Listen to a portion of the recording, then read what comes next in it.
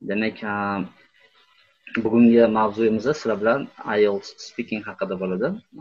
Speakingga уже ikkita test tashladim. Ko'plardan oldim, lekin olmagan odamlarim ham bor. Oranglarda ham bor bu odamlar. Speaking bo'yicha javobni jo'natishinglar shart, nafaqat speakingdan.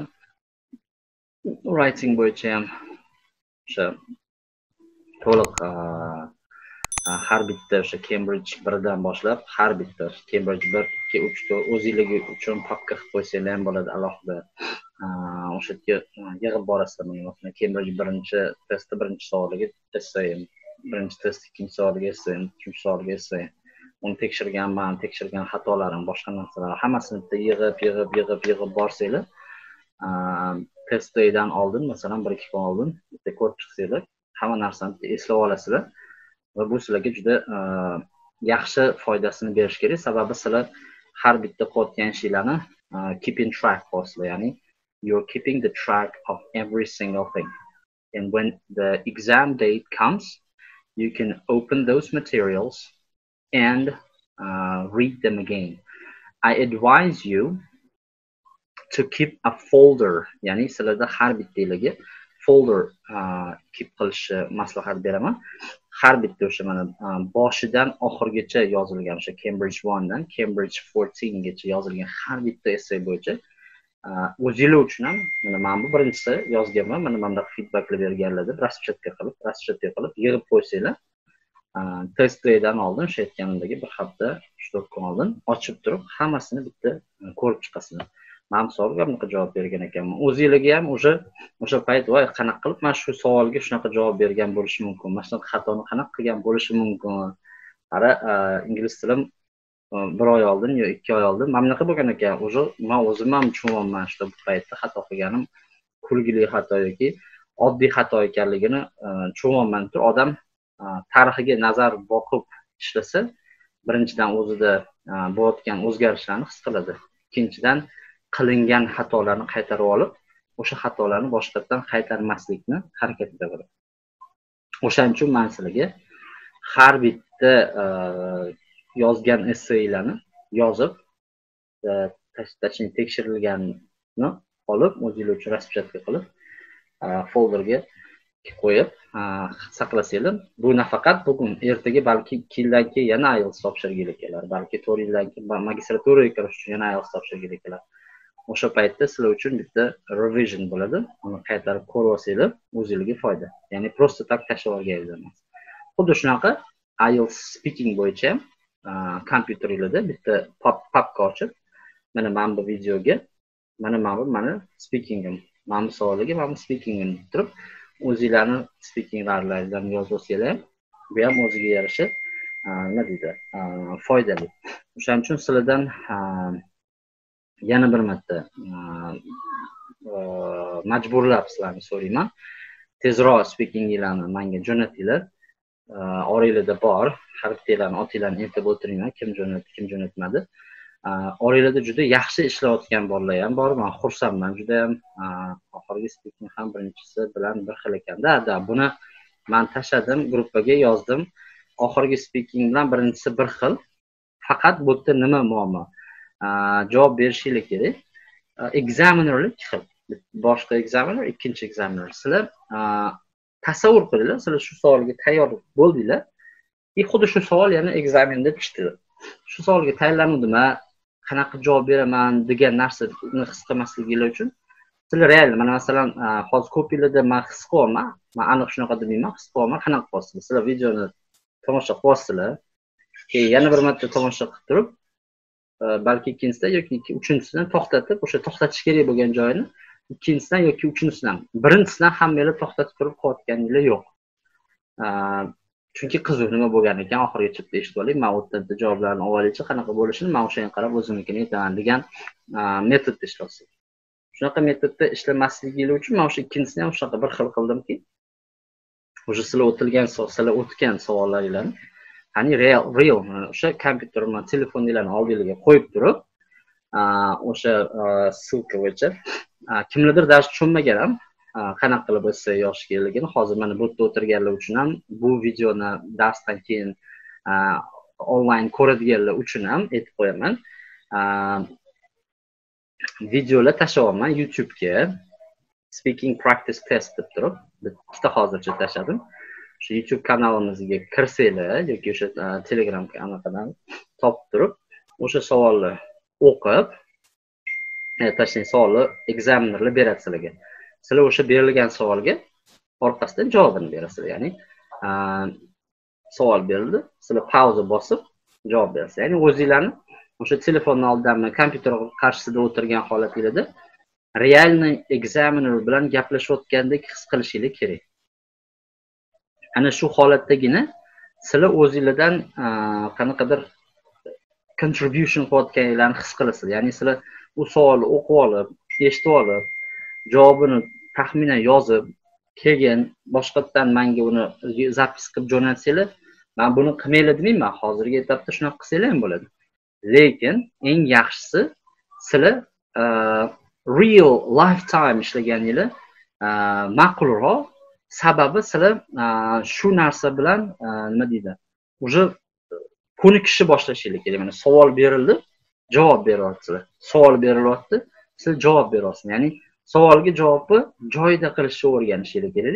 To'xtatib qo'yib turib, o'ylab javob yozsanglar, tasavvur qilinglar, real IELTS exam conditionlarda bunaqa holat bo'lmaydi-ku. Ya'ni sizlarga imkoniyat, mana savollaring tayyorlanib tur, 15 minutdan keyin kirasan, senga savol beramiz deb aytilmaydi. Real IELTS. O'shaning uchun sizlar iloji boricha birinchi marta mana tashladimmi videoni. Birinchisini o'zidan pauza qilib turib javob berib ko'ringlar. Men sizlarga o'sha birinchisidan javob berganinglarni menga jo'natinglar deb aytmayman. O'zingizlar uchun. Qani men birinchisida qanaqa javob berdim, qanaqa qiynaldimmi, qiynalmadimmi? Bu narsa qo'limdan keldimi yoki kelmadimi? Ana o'sha narsani sizlar real o'zingizlar, atrofingizda hech kim yo'q. Sizlardan kulishi mumkin bo'lgan kursdoshlaringiz yoki group mate'laringiz yo'q. O'zingizlar prosta o'tirdinglar, kompyuterga qoldinglar. Hello, hi, how are you? Can I see your identification card, please? Where are you from? Oh, actually, I'm from Tashkent. I live in the Sergeli Street or Chilonzor district, whatever. Ya'ni sizlar o'sha narsaga realniy qarab gapirishni o'rganishingiz kerak. Bitta savol 10 marta qaytarib jo'natishim ham mumkin sizlarga. Balki o'sha qanchalik darajada o'sha savolga tayyor. IELTSda savollar unaqa juda katta milliardlab topiklarga ega emas. Topiklarning soni bor. Skazim, unaqa katta emas, lekin sal savollar ma'no jihatdan o'zgarishi mumkin, sal savollar yo'nalishi o'zgarishi mumkin. Sizlar o'sha savollarga demak javoblaringizni o'zingizlar o'sha berilgan videolar orqali real practice qilmasanglar, yana bir marta aytaman. Prosta mana bunaqa online lessonni tomosha qilib yoki men tashlagan videolarimni tomosha qilgan holda sizlar IELTS speakinglarni rivojlantira olmaysizlar. Bunga garantiya. Speaking is different. You should speak. In order to improve your speaking skills, you must speak. There is no other way. There is no shortcut. There is no, let's say, there aren't any tips or tricks. The only way to improve your speaking is just by speaking. You have to speak. You have to start speaking. You don't need to write. Writing is different. Speaking is different. You know, you can write. Some people can have a great writing skill, but they don't have a great speaking skill. You know, I have lots of people. I have lots of friends. I have lots of students in my previous, like my past time. They could write well. Their essay writing skills was awesome. That was really beautiful. You know, they could do whatever when it comes to writing. But when you ask a question in a spoken way, you know, orally, they would struggle. They wouldn't be able to answer. It would be a little difficult for them to express their feelings. It would be different, you know. Yozishda speakingdan odamda farqi bor. Ya'ni o'shaning uchun yozish bu writing o'zini yo'liga, speaking o'zini yo'liga, listening and reading there hammasi demak o'zini yo'liga, hammasini o'ziga yarasha qiyinchiligiga o'rganishimiz kerak. O'shaning uchun writing bo'yicha ham darslarimiz tugagani yo'q, hali ham davom etyapti. Hali endi Cambridge 2 ni boshladik, tugatdik to'g'rirog'i, lekin tugatganlar bor, boshlamaganlar ham bor yozishni. Boshlaylar, yozmasanglar bo'lmaydi. Shu 14 tasini hammasini shu 4 tasida 56 test chiqadimi? 56 tasini yozsanglar, xudo xolasa sizlarni ham ko'nglingiz xotirjam bo'ladi, meni ham ko'nglim xotirjam bo'ladi. Что sizlar ertaga IELTS ga borib turib, fail bo'lib chiqmasligiga. Yana bir marta aytaman, yozgan essaylarni hammasini keep in track faylga yig'ib, IELTS dan 5-10 kun oldin ko'rib, har bittasini ko'rib chiqsanglar, sizlarga juda nur ustiga a'lo nur bo'ladi. Shuning uchun har bitta qilayotgan ishinglarni mazmuni, mohiyati va sabab bo'lishi kerak. Mana sizlar yozayotgan essaylarni men sizlarga hammanglarga yana bir marta qayta aytaman. To'liq strukturasi bilan yozinglar. Boshdan oxirigacha yozinglar. Mana kecha Robiyanikini tekshirishni boshladim. Noto'g'ri bo'lgan joylari ham bor. Haligacha sizlar planninglarni yaxshi tushunmayotganinglarni men nimadan qildim, Robiya.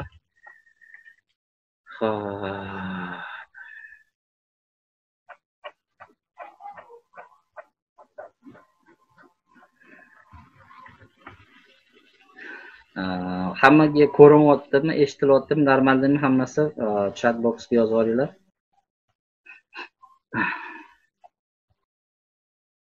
Fine, okay.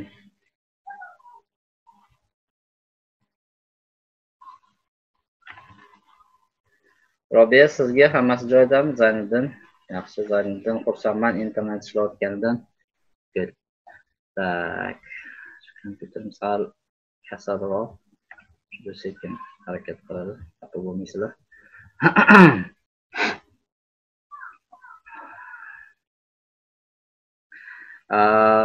Nima demoqchiman hozir ochilguncha, aytmoqchi bo'lgan narsam sizlarda hali zadaniyalar, ya'ni o'sha ketma-ketlikda bajarilishi kerak. Ya'ni sizlar savollarga javoblarni berayotganingizda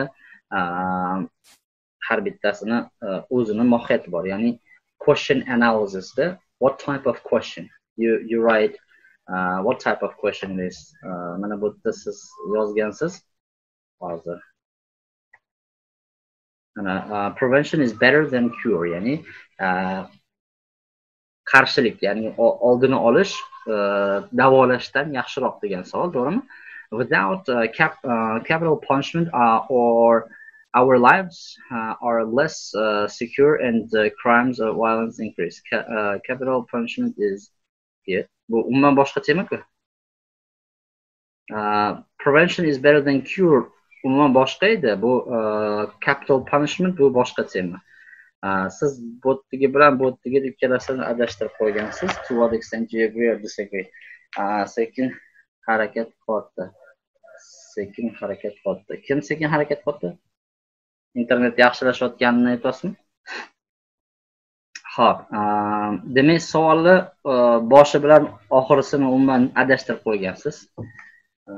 Ya'ni savolni o'zi tegi birinchidan noto'g'ri ketgan, Robiya. Ikkinchidan question analysis. Xo'p, to'g'ri, bu opinion essay, agree disagree deb so'rayapti. Endi qarang. Mana bu yerda general yoki specific question deyapsiz-da, general deb qo'yasiz. General question, specific question deb savol berilmayapti bu yerda. Videolarni yana qaytarib ko'rib chiqing. Siz savolni ichidan general topicga ajratib olishingiz kerak.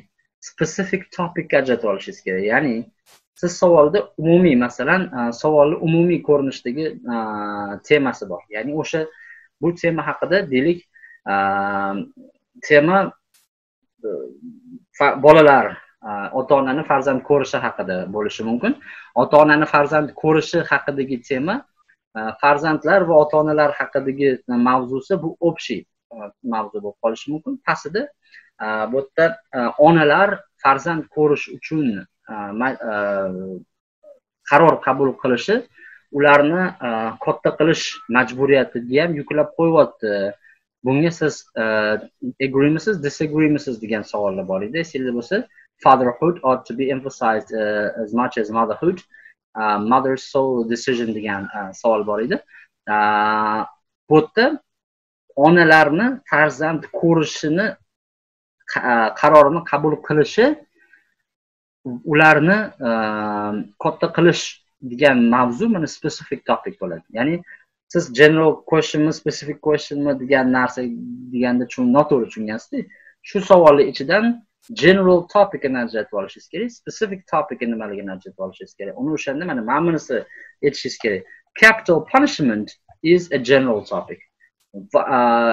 Essential control violence bu specific topic.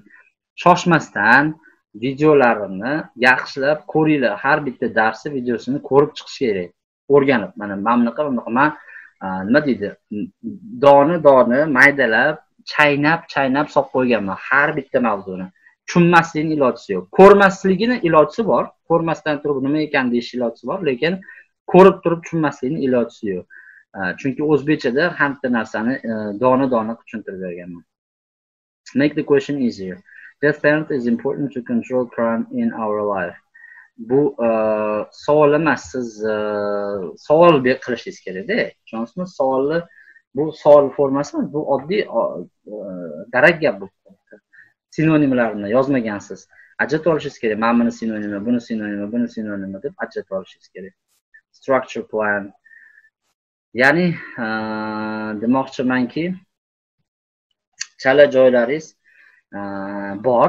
Bu mani tushunishim bo'yicha siz darslarni hammasini yaxshilab ko'rib chiqmagansiz. Ularni hammasini yaxshilab bitta o'sha boshidan to'g'ri vaqt oladi. 10 soat vaqt oladi balki, undan ko'proq vaqt oladi, lekin har bittasini eshitib, mamtun qilib yozib olsangiz, bu sizga foydali bo'ladi. Tushunarlimi, Robiya?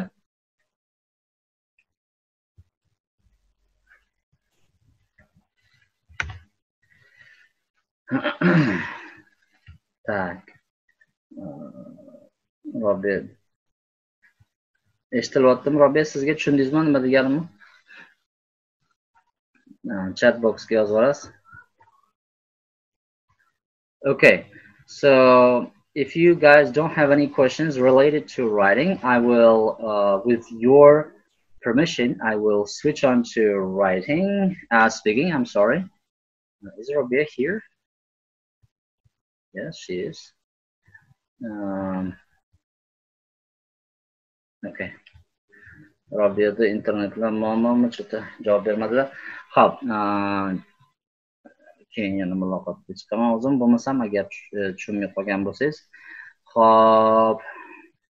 Demak, speaking. Bugun biz sizlar bilan speakingga boshlaymiz. To'g'riroq speaking boshlaganmiz.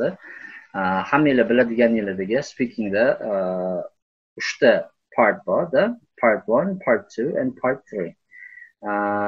So we've got 3 parts, and could you tell me what are the parts called?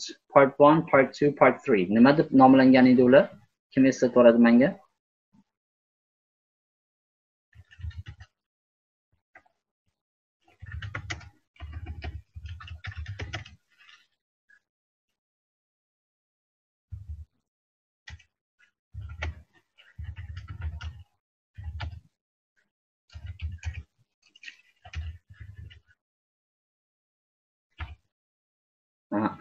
Part 1 about yourself mass. Part 1 about yourself mass. Sal adashwas. Faqatgina yourself haqida savol bo'lmaydi. Shoshilmasdan javob beringlar, Robiya.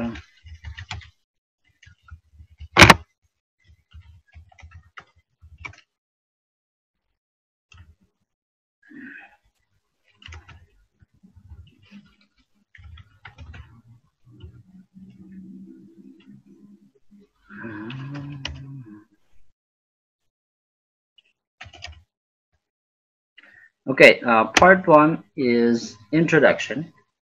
Part 1 is introduction.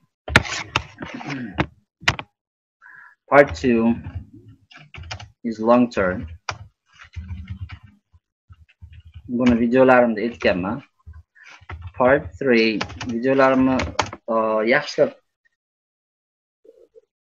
tushunib yozib olib ko'rmaysizlar, просто til ojiz. Demak, o'zi IELTSda partlar 3 partsga bo'linsa, ular birinchisi introduction deyiladi, ikkinchisi long term deyiladi, uchinchisi discussion deyiladi. Endi buni yengillashtirilgan holatda man how would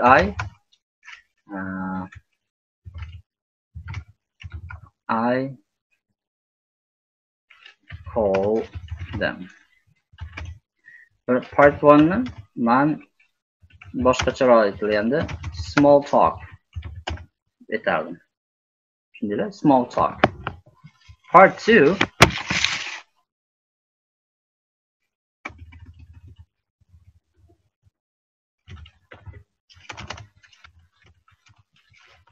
tell a story.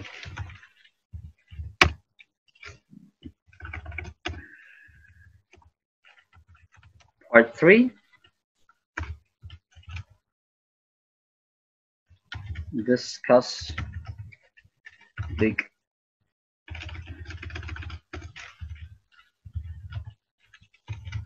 ideas.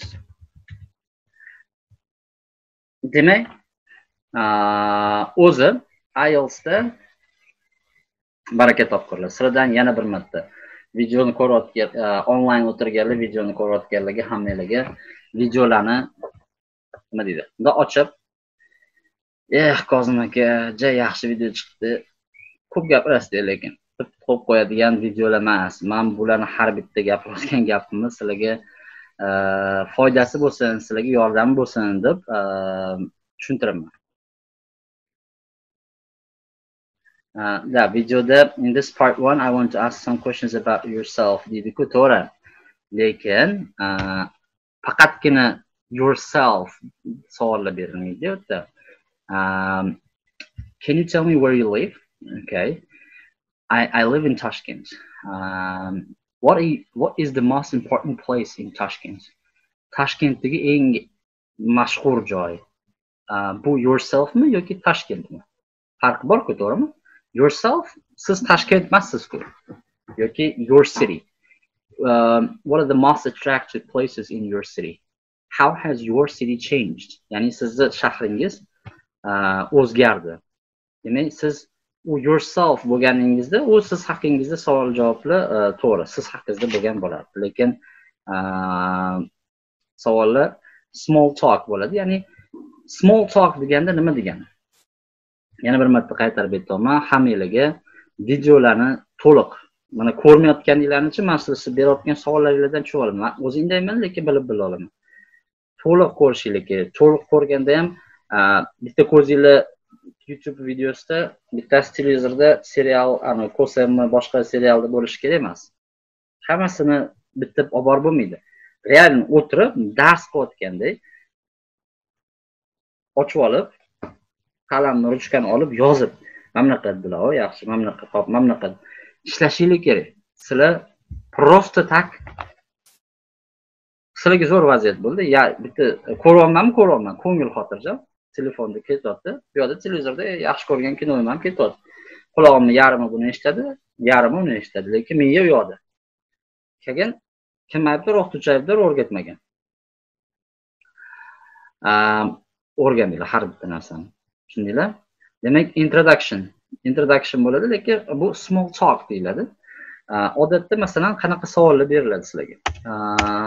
O'sha siz aytganingizdagi are you a student or do you work? Masalan, are you a student or do you work? Yoki where do you live? Savol beradi. Qarang. Bu savollar oddiy qisqa savollar bo'lib, bu savollarga sizlar javob berayotganingizda, men tepasiga topikni boshiga yozib qo'ydim. Menga umuman eshitilmayapti, videosini ko'raman. Qolganlarga qanaqa? Qolganlar normalni eshityapsizlarmi? Qotmayaptimi? Unaqa qiynalishlar bo'lmayaptimi? Yozoringlar. Hammasi joyidami? Okay. So how many people do we have here today? We've got 8 people. Ulug'bek, Sultonmurod, Jamshidbek, Madina, Marjona, Zayniddin, agar nimadir muammo bo'layotgan bo'lsa bizga bizni yozib yuboringlar. Qaranglar. Demak, IELTS speaking part 1 da sizlar elaborate qilishinglar kerak. Elaborate. Elaborate degani a little bit show off. Ya'ni sizlar nima deydi? Ozgincha o'zingizdan qo'shishinglar, ko'paytirishinglar kerak bo'ladi. Masalan, are you a student or do you work degan savolga sizlar oddiyroq qilib I'm a student deb qo'ysanglar, ya'ni deb javob berasizlar. Elaborate qilish, sizlar ozgincha qo'shish, sizlar ozgincha buni uzaytirish, chiroylilashtirish degan ma'noda keladi. Elaborate qilishinglar kerak. Sababi просто I'm a student deb qo'yishingiz bilan javob qoniqarli bo'lmaydi. Sizlar o'rniga nowadays I'm a student at some kind of college or school. And in the future, I am planning to become a student of this university. Yani, or if you are a university student, you can say, nowadays, I'm a student, but at the same time, I work at somewhere. Yani, sizlar ozgincha savolni cho'zib, ozgincha unaqa juda ham cho'zib olishinglar kerak emas. Chiroylashtirishga qo'shishinglar kerak o'zingizda, chiroylashtirish kerak. Where do you live? I live in Tashkent. This is not answer. Your answer should be a little bit different. You can say, currently I'm living in Tashkent, but I come from Bukhara, but I come from Samarkand. Most of my time, I spend. You can say I spent almost half of my life in Bukhara, Samarkand, something else.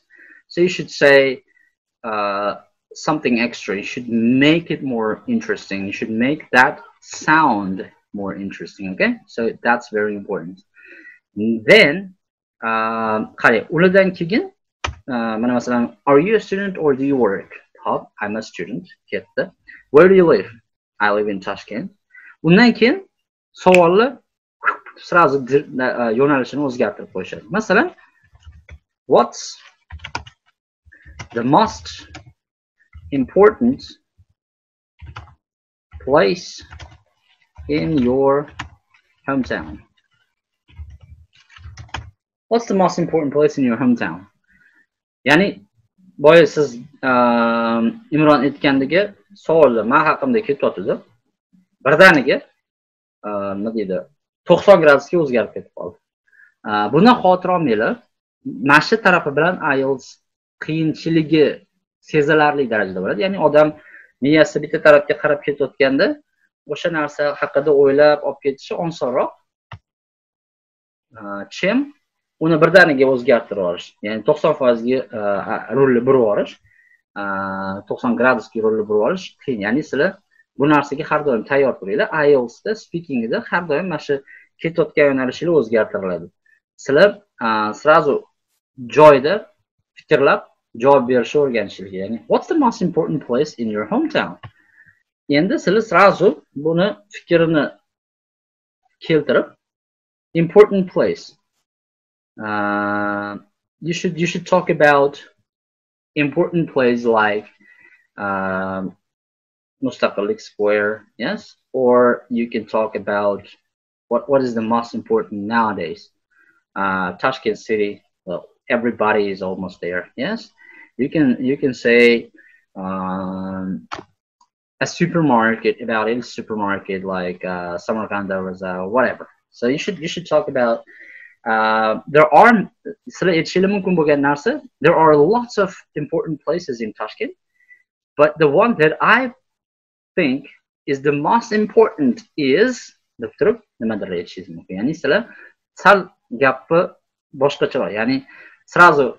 most important place is, let me think, what is it? Faqat o'sha narsani emas. Sizlar sal o'zingizdan qo'shishni o'rganishingiz kerak, ko'paytirishni o'rganishingiz kerak. Yoki mana bunaqa savol bo'lishi mumkin. What kind of job, What kind of job do people do in your hometown?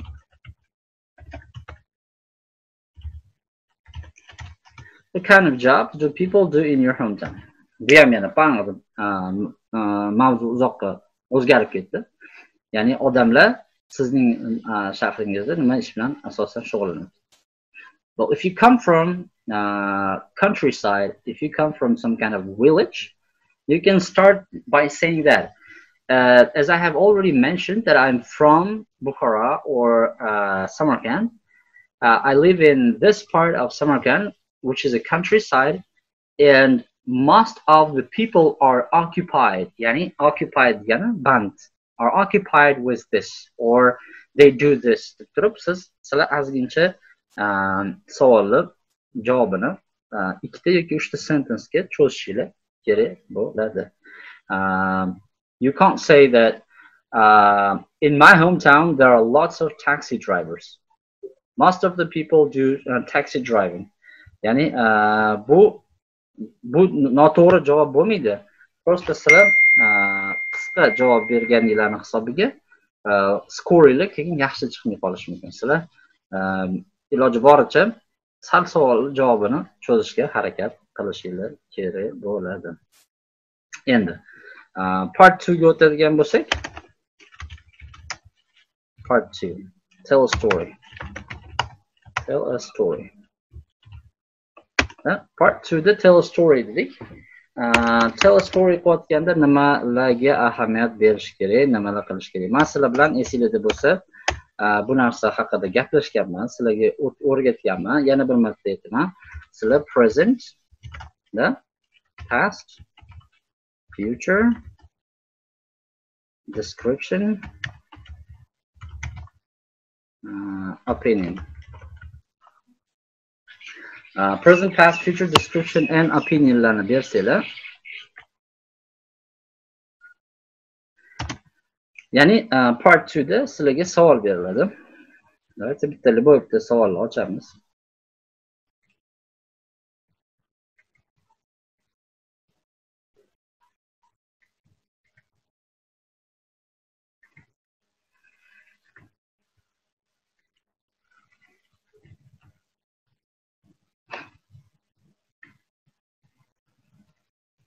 Sizlarga savol beriladi.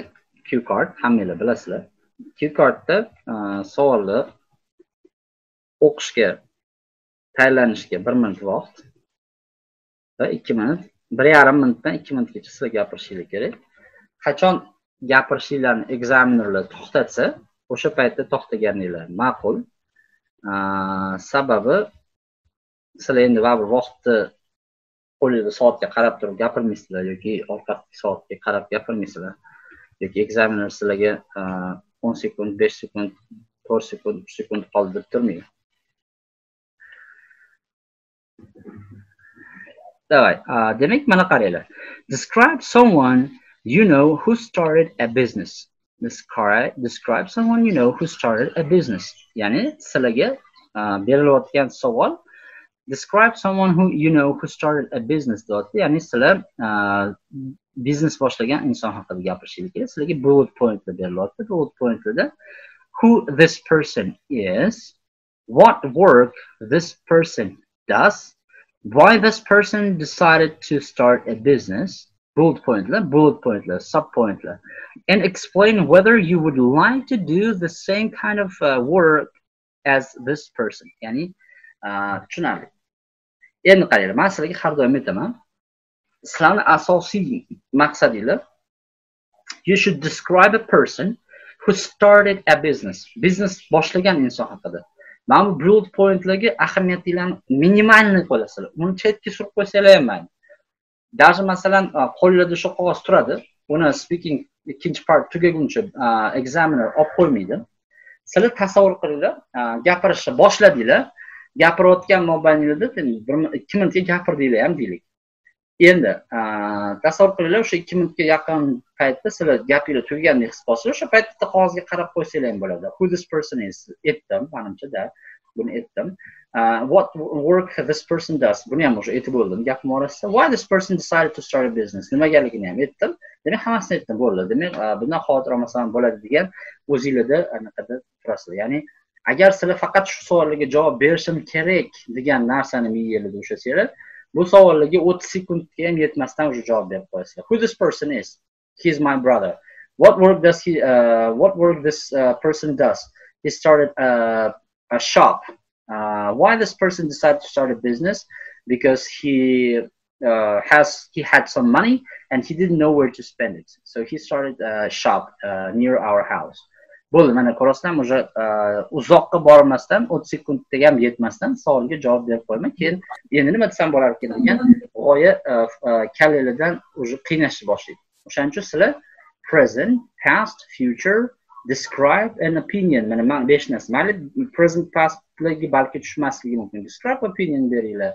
Yoki describe bilan opinion ishlamasdan present, past, future'ga berarsizlar.